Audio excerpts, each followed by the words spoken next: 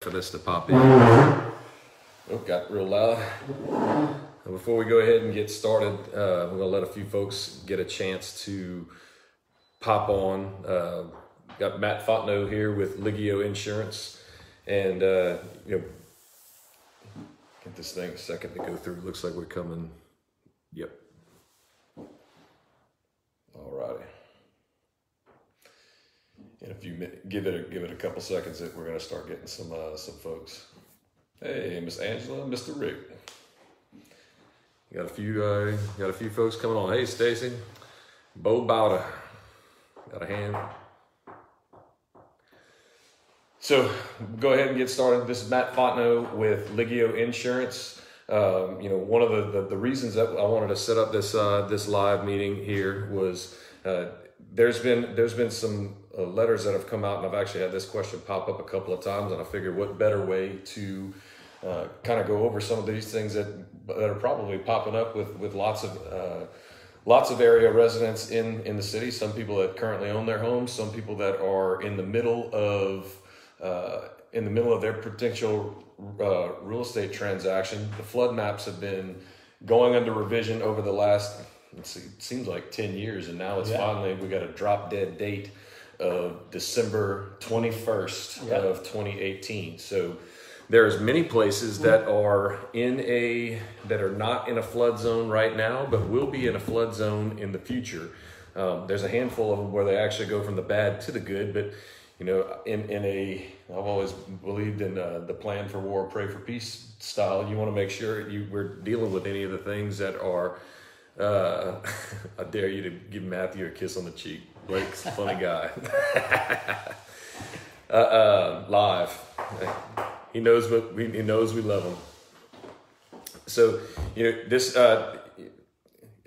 getting prepped, these maps are finally coming into effect, and they're going to be moving on December 21st. So a lot of people are potentially freaking out with this thing. They're, worried about what was going to happen with their flood insurance. So I guess, Matt, if you happen to receive one of these things, if you're in a zone X now, that's usually $450 a year if you're paying for flood insurance. And if you're not paying flood insurance, obviously if you're not in a flood zone, your mortgage company doesn't require you. Right. So as of 12/21, as of December 21st, if you have a mortgage, you should be soon getting a letter from your mortgage company stating that you're now required to carry the flood insurance. And if you do not have flood insurance, you've only got a few more days to be able to buy it in the X zone. But as of 12/21/18, if your property was not in a flood zone and it now is going to be in a flood zone, you will fall into a program called Newly Mapped Extension, which will still give you the benefit of buying flood insurance for 1 year, up to 1 year. So you're going to have up to 1 year from the date of the map change to get into that program. And that program will allow you to buy the flood insurance at it's called a PRP, Newly Mapped Extension. And we use that $450 term. That's actually, that rate as of January 1st is going up to $480. The non-flood zone rates have about a 6 to 7% rate increase as of January 1st. But you will have a year from the map change to get into that newly mapped program. The newly mapped program is about 15% or so is what we're hearing higher than the X zone rate, but it is at a much better rate as the other option, which would be to go get an elevation certificate. And if you're now in a flood zone, the elevation certificate will rate you based on what your true rate should be, or what the elevation certificate or what the elevation of your house is compared to the base flood. So it could be putting you in a better position, or it could be potentially putting you in a worse position. Yes. Yeah, it's if you are now in what's considered a high risk or an A zone or an AE zone, your rate is determined. We don't come up with a rate except with an elevation certificate. So They take the elevation of your top and bottom floor and compare it to the base flood in that area, and the rate comes directly off that elevation certificate. So what I like to tell you, we talk about top and bottom floor and comparing it to base flood elevation. I like to, whenever I'm talking to my buyers and our sellers, I talk about, you think of base flood elevation kind of like Noah's Ark level, and things that are higher than Noah's Ark flood level is lower premium because it's the water will come to Noah's Ark before it comes to you. Things that go below, right, it's a higher risk because the water goes to you before it goes to Noah's Ark. So to answer, I got one of the questions that popped up, and Lindsay, I talked to Jeremy about this, and stay tuned because there's some good stuff in here. If you're looking to see if your house is going, one of the questions that popped up was, what happens, how do I find out if I'm going to be in the new flood map? Lafayette Consolidated Government's website, you go to LafayetteLA.gov. There's a link off to the side that gives you the preliminary flood maps. You can, and we'll put that in the comments below once this live feed is done, so you can check. You can actually put in your address and pull everything up. You can see if there is a letter of map amendment, which would potentially remove you from the flood zone. Now, this is based off of the old maps. You'd have to reapply because the new maps are coming in. And actually, I just see I see somebody going. Thank you for posting that. So you've got access to that. So if you are going into a flood zone, you should have received a letter from the parish. Obviously, not everybody receives their mail these days, and or maybe didn't receive the letter. But there is the link that Robbie talked about that you can search by address, and it will show the current flood zone, and it'll show the preliminary, which the preliminary is now 10 days away or whatever it is, on the 21st. Yep. And it'll tell you what zone that you're in now and what you're going to be on the new maps. If you are potentially in a zone or an AE zone, now's the time to call your insurance agent. Now's the time to try to get some idea of what the rates will be. And again, that elevation, if you are going into a high-risk flood zone, eventually you will need an elevation certificate, right? So you have 1 year from 12/21 to stay in that newly mapped extension program, which will allow you to buy the flood insurance kind of like you're not in a flood zone.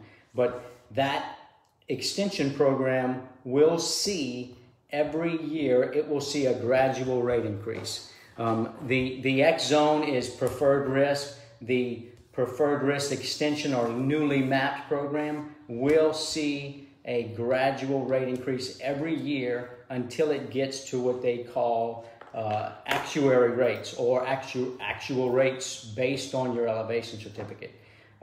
So eventually you will need to get an elevation certificate to determine what that eventual rate or that ceiling will be for that flood insurance.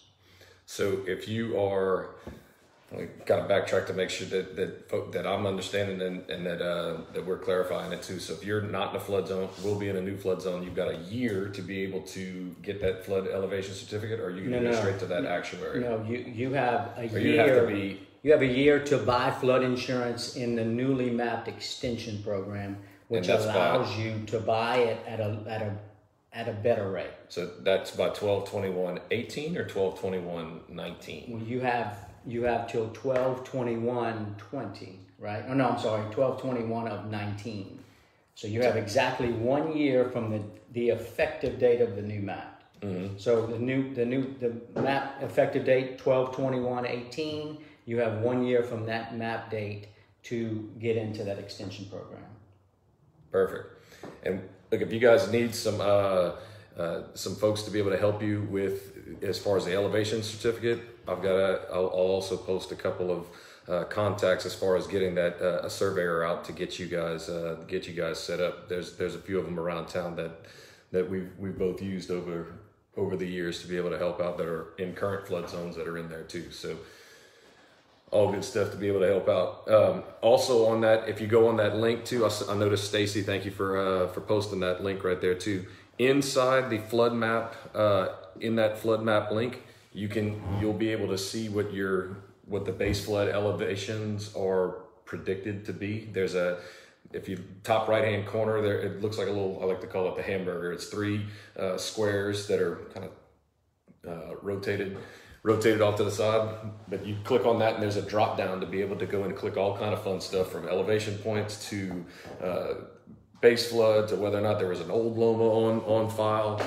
All of these things that are out there to be able to help you with the data to be able to get yourself set up. So do you have, there's a link to Stephanie Weeks in the Lafayette Consolidated Government. She has a site where you can enter your address in and see if there is, like you said, elevation certificates available. On the website, there is a spot that'll show, lots 1 through whatever of, ABC subdivision has an elevation certificate available, and you can purchase those if there is something available. If your insurance agent doesn't happen to have that on file, sometimes the parish has one for the old, based off the old flood maps. You can pick that up for $25 at, I believe it's at the on Willow. At the planning and zoning at Willow. It's at this point in time, if there's a Loma on the old maps, they, like I think you mentioned, they have to be recertified. So there is a process. You'll have to reapply for it. And I'm assuming maybe the developers in certain neighborhoods are going to do that on their own, or they will automatically do that. But a Loma, for those of you that are listening to us, is it takes you back out of the flood zone or amends the maps to put you back into the preferred risk options. Also known as a letter of map amendment, which removes you, like you said, from the flood zone. Oh, camera malfunction here. Bear with us right here. Those, and a lot of times, especially on some new neighborhoods, there's you notice that you get retention ponds and all that stuff on the inside. A lot of that was done so the lots themselves could be raised up out of the flood zone. If the farmland was originally put in on a flood zone, they built all these lots up so to be able to help them move out. Some of them that had a Loma you can reapply and you should be okay. Some of them won't, but it's always a good idea to double check with your insurance agent. And I'm sure Stephanie's gonna love me for this, but I'll give you guys, her number is 337-291-8468. This is also on that letter that you guys would have received, hopefully via mail. A lot of folks have been catching these over the last several weeks or so, and it's popped up, at least at our office, quite a few times, and all the better to be able to at least shed a little light and to know what to do moving forward. I don't know if anybody's got any questions hanging out right here. I'll go and kind of scroll through.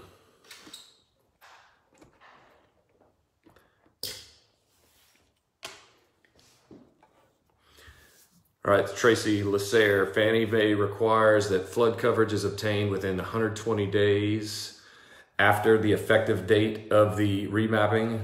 Flood certs, or LOL, not laugh out loud, but the life of the loan. So any change to the zone notifies that servicer. Once that notification hits, the steps to begin to notify borrowers that flood insurance will be required on their property, and lenders will require that as escrowed, even if the borrower refuses to obtain a policy within that required time frame. A lender-placed policy will be purchased at the expense of the borrower, also known as force-placed. And I'll be the, I've seen this pop up on files in the past. Force-placed flood insurance basically goes off of absolute worst-case scenario. That's right. And, and they're covering their loan. They're not covering your property and not your contents, none of it. That's right. They're covering their loan only, and it's about easily triple the price of what you would pay, or better, I'm sure, huh? in the standard market. And look, there will be some. There are some private flood market options available.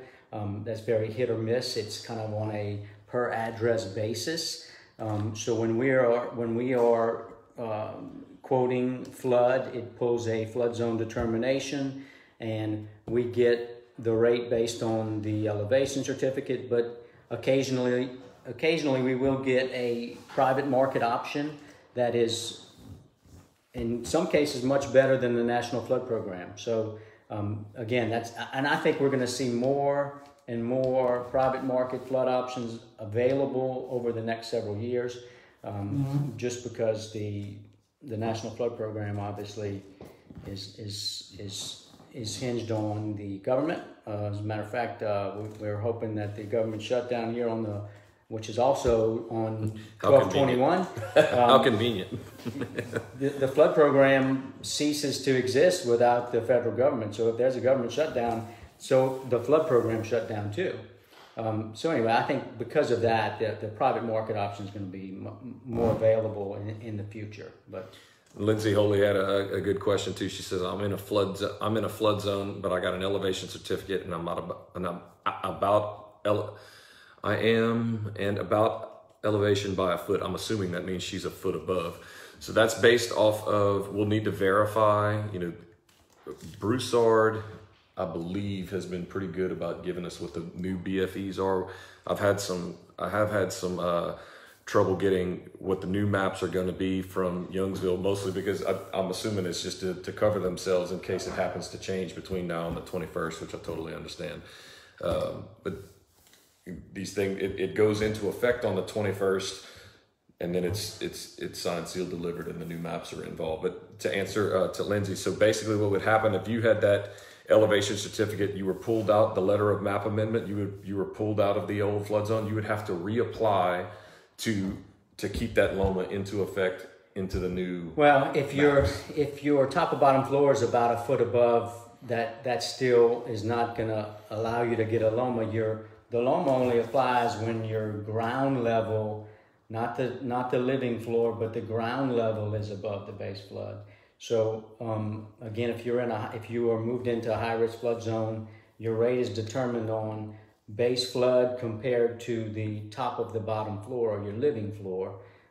But if the ground level, the raised, either the natural grade or the fill dirt brought in, if the ground level is above the base flood, then you could potentially be eligible to get a LOMA. But for example, the flood rate on a home with the living area that is 1 foot above base flood, 1 foot above base flood doesn't give you a whole lot of benefit on your flood insurance, unfortunately. That rate is probably somewhere in the $1,500 range a year, or maybe a little bit more, a little bit less, based on your coverages.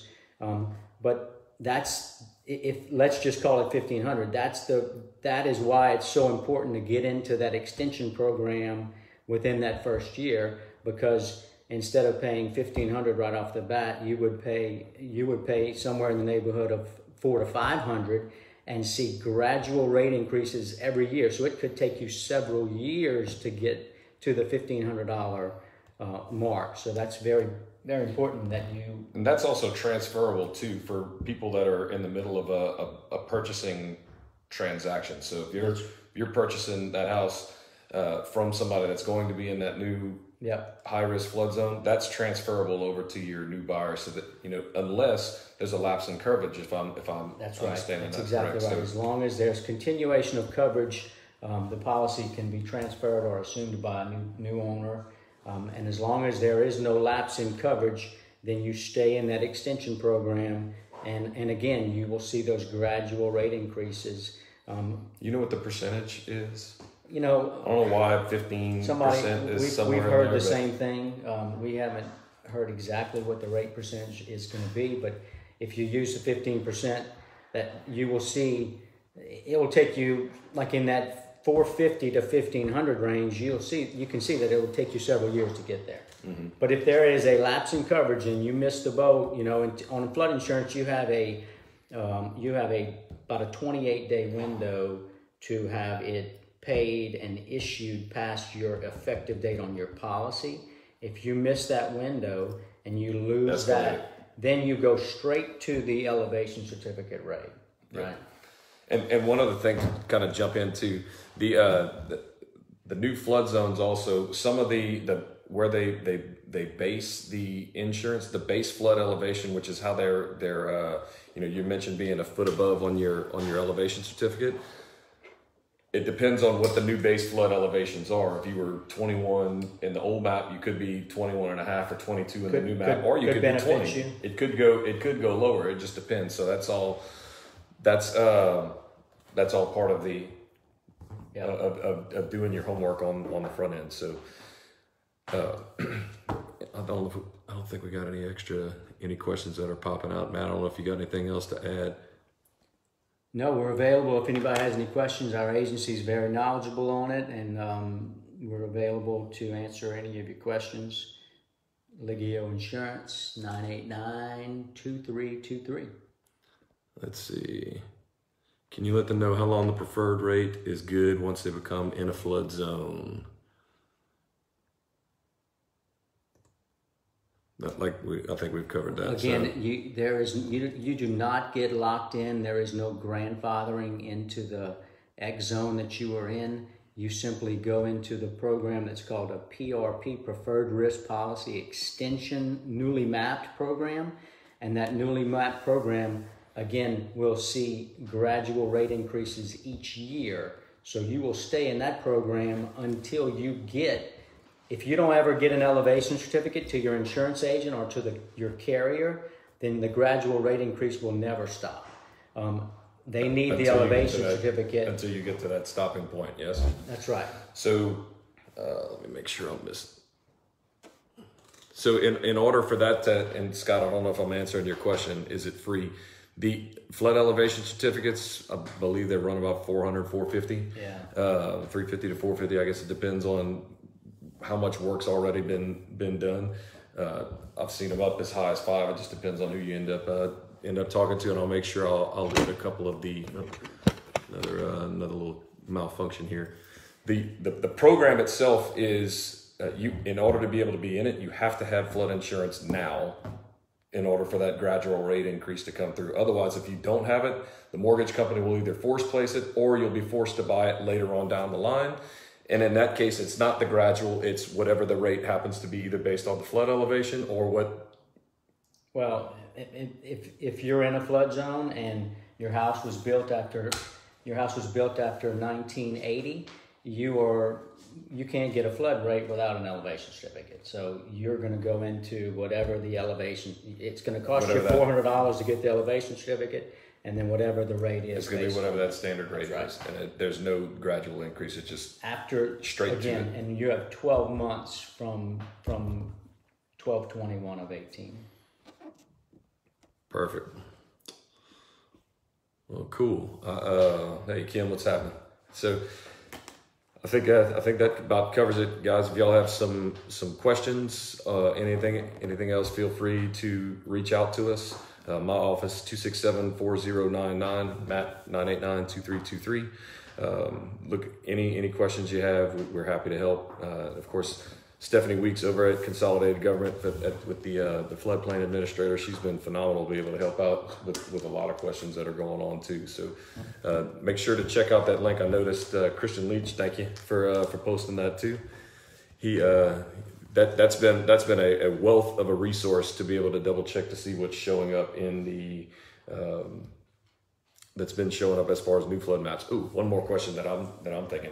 One of the properties that you and I had talked about a while back, we had a home that was not in a flood zone and landed in a floodway, which, you know, for those of you that don't know, floodways, you cannot pull a permit to be able to build a structure unless you have a certificate of no rise, and those things can be darn near impossible to almost just out of reach to be able to build anything there. So floodways, how does a floodway what's the difference between, you know, we have an AE flood rate, we have an A flood rate, and we've got a floodway.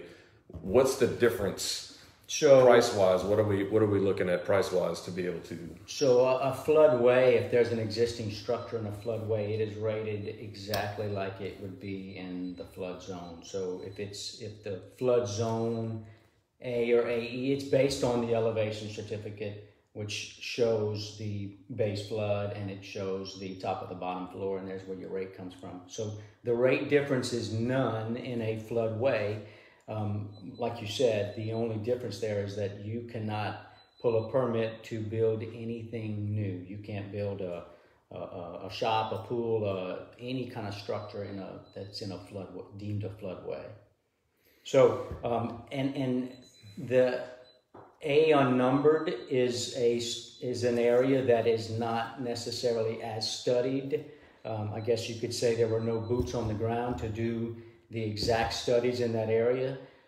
That's an A unnumbered zone, and the base flood is determined by the community. That's where Stephanie Weeks would determine what the base flood is. And then an AE zone is a more studied area, and they have the more accurate base flood elevations in those areas. So we typically find is those higher or lower? No, your AE zones are typically, the rates are better, right? That's good to know. And on the maps, the darker, if my memory is correctly, on the flood maps on Lafayette's, the darker green is AE, and the kind of not really aqua, but like I like to call it the mint chocolate chip look. Yeah, there's a graph off to the right that shows you what those colors are.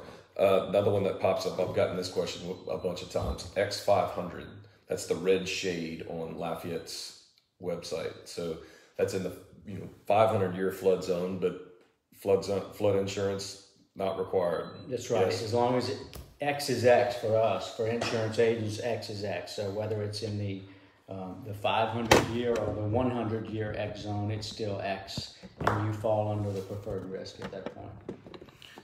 I'll be 2016 brought a lot of light to a lot of areas that never had flooded before, and we live in South Louisiana, man, and even if it didn't flood back then, it's being able to see firsthand, and you probably more so than most from the claims that you've had to deal with. I know we had a ton of listings that came and got a lot of water, and folks, some of them had insurance and some of them hadn't. The few $100s that you got to spend, even if you're not in the flood zone in the near future, it's much easier to spend a couple $100. South Louisiana, peace of mind of having that flood policy for $300 to $400. It's either that or 20 or 30 grand on how much you want to gamble. And FEMA will not replace your house, right? So they will, there may be some assistance there if you don't have flood insurance, but we had everything from 1 inch to water up to the ceiling and total losses. So what about that you made that actually brought up another question in mind. So a house that had a flood claim during 16 or even within the last couple of years, what happens? Those claims do get reported, and they do get, there is a software or whatever, when a claim gets reported, that is, we can see that, right? So we can, when we're rating a flood or rating an address, multiple claims will pop up. One claim doesn't affect your rates at all. Multiple claims do, right? So multiple claims, even in a non-flood zone. We've had situations on houses that were not in the flood zone that have flooded 3 and 4 times over the last 10 years. Whoo, man. And not in a flood zone, right? So, and again, that's the reason why we needed these new map changes. There's a lot. Everything was built off like a surveyor. Nothing was computerized back then. Huh? The last map change was 1996, so obviously the technology has changed quite a bit. This wouldn't have happened back then. The surveyors used to use a nail in a tree, and that's where was their point of where they would rate that's where the point where they would shoot their elevations off of, and obviously that tree grows over the years, right? Yeah. So now it's all GPS, and it's more accurate information. And I will tell you this, that living in an area that saw a lot of water from the flood of 16 and having those maps available to us from way back since 2011 has been a pain, but it's also, the new maps were pretty darn accurate to what the water did from those floods. So, again, I mean, if you're in South Louisiana, you should have flood insurance anyway. It's inexpensive, especially if you're not in the flood zone. And that's it. Absolutely. All right, I think we got everybody. Man, everybody, thanks for watching. Appreciate it. Thank you. As always, if y'all have any questions, Matt, 989-2323. Myself over at our office at EXP, 267-4099. You guys have a great Thursday, great weekend. Merry Christmas. And Merry Christmas. Holla if y'all need. Make it a great one.